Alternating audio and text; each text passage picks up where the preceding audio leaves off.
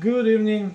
We have the SENT throttle body test mule lined up. That's a Chevy Spark, obviously the cheapest GM from after 2015, and that poked me into properly implementing SENT TPS as a proper TPS without that lower hacking, which was obviously just the hack for the marketing purposes.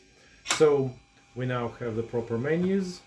You can actually select between Ford or GM or custom if somehow you end up with neither the GM kind we are aware of, not the Ford type I have in my collection.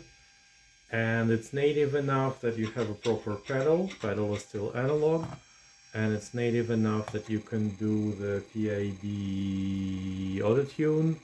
It's just a TPS, it's just a SENT TPS.